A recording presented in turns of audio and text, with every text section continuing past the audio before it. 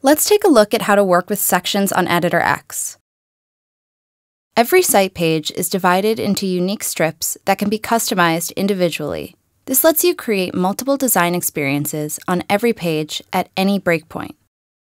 To work with a section, select it.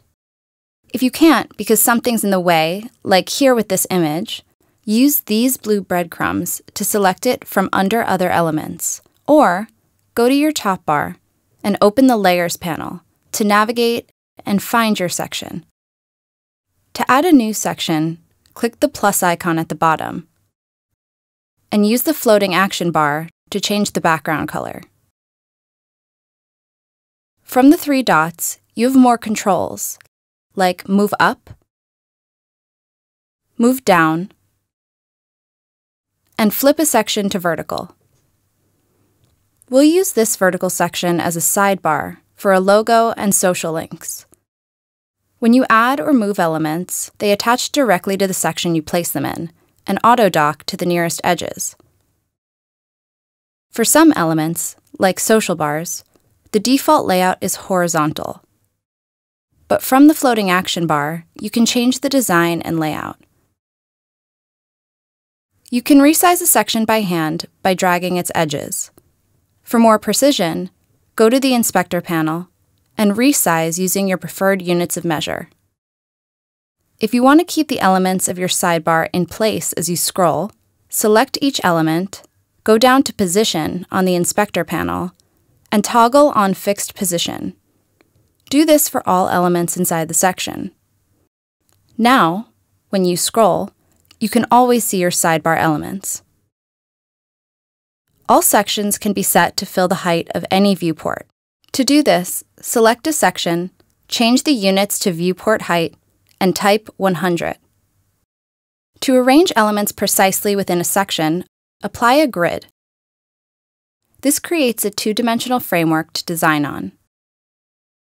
On Editor X, styling cascades down, which means that all design choices made on desktop trickle down to smaller breakpoints.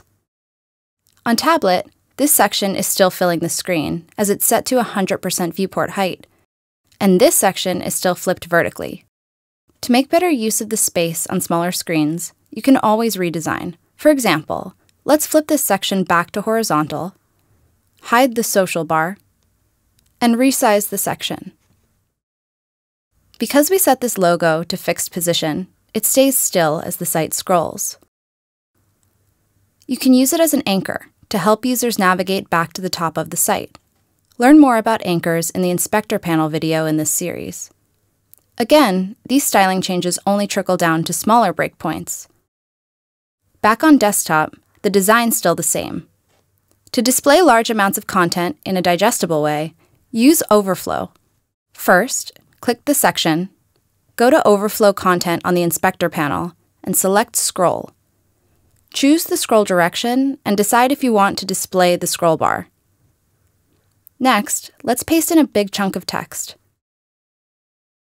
As you can see, this was way too much text to fit in this size section. So we chose to reveal it through a scroll. On tablet and mobile, you might not want this much text. To hide the entire section, click Don't Display. Now on tablets and all smaller devices, this section is hidden. Let's head back to desktop to check out the overflow effect. When you scroll down, the section freezes, scrolls through all the text, and then continues. Since all your sections can be rearranged and styled per breakpoint, your site experience will be unique to each device. Editor X is an advanced creation platform. To master it, continue watching this series of video tutorials.